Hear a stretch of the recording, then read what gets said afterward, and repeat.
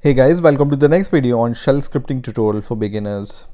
In this video we will see how to use select loop in shell scripting. Now first of all, why we use select loop? So the select construct allows us to generate easy menus. So whenever you need to write a script which requires some menus, then you can use select loop. Now let's see the basic syntax of select loop. So to use select, you just need to write this select keyword, and then you need to give any variable name and then this keyword in, and then you can give a list of items here, and then in do and done, in between do and done keywords, you can execute some command based upon the list you have provided. So let's see actually how we use select loop. So for example, I have the list of some names, so I'm going to declare a name variable here, and the list can be some names. So for example, Mark, John, Tom, Ben, and so on, right? So right now I'm just using 4 names, and then I can just print those names like this. So I can just write echo, and then selected name is whatever is selected.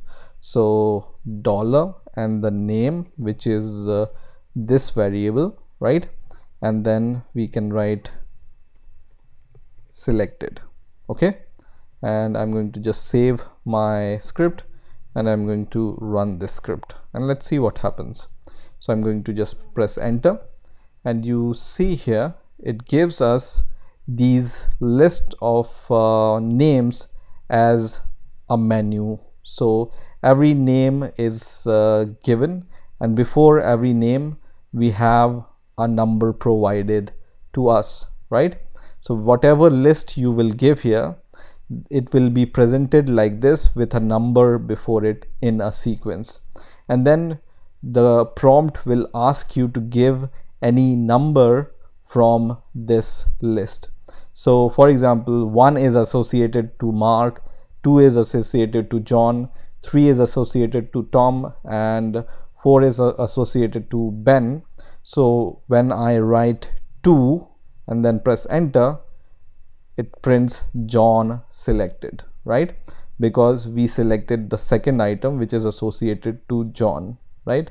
And this is the easy usage of the select loop. So select loop construct is similar to for loop, but what it does is, first of all, it iterate over the list and give you this kind of menu structure to us, and then we can select any of the items from the menu and then execute some commands or statement based upon the selected value, right?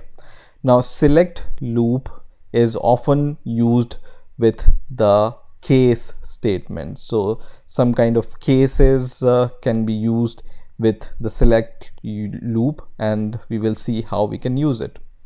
So what I'm going to do is, first of all, I'm going to give the basic structure of cases. So case and ESAC, right?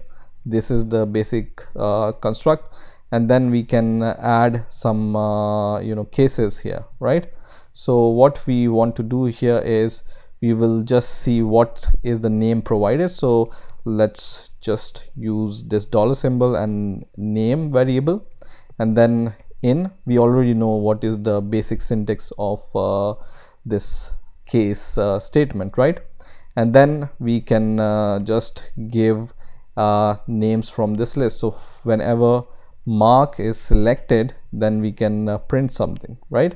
So just give this, and then in this case what we can do is we can echo, for example, Mark selected, right? Something like this. And then to end, you can just give double semicolon like this. Okay, so similarly we will just give multiple cases here for the 4 names, and you can even provide the default case here. So if you want to provide the default case, you can just write this kind of syntax, and it's the default case, right? So in this case we will just echo, and then we can just print error, and we can also say please provide a number between 1 to 4. So we can just say please provide the number between 1 to 4, right?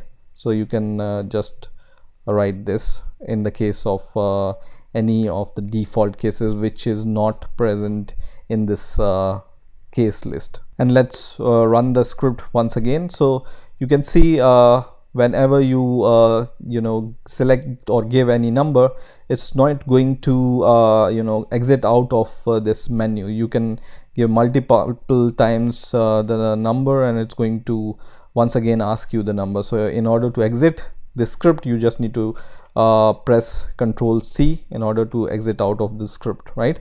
And then once again run the script, and you have these numbers once again.